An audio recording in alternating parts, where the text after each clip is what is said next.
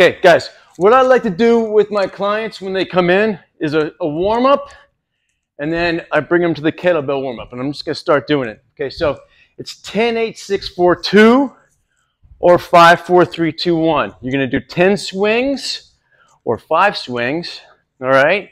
And then you're going to go to cleans. You can either do 8 cleans or 4 cleans. I'll just cut it down a little bit. This would be 8 or 4, okay? And then you switch back to the other side and go presses, either 6 or 3.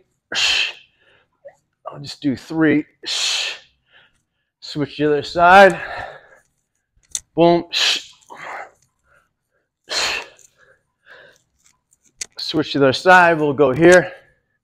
Single arm squat, 4 squats or 2 squats. Boom.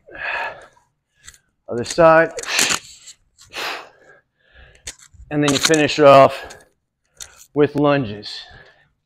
You can either go forward or back. Switch. Other side. Either 2 or 1 lunge. Boom. Okay, so that's just kettlebell warm-up I like my people to use. Come in, give them an idea of how they're going to feel that day, and get their body ready.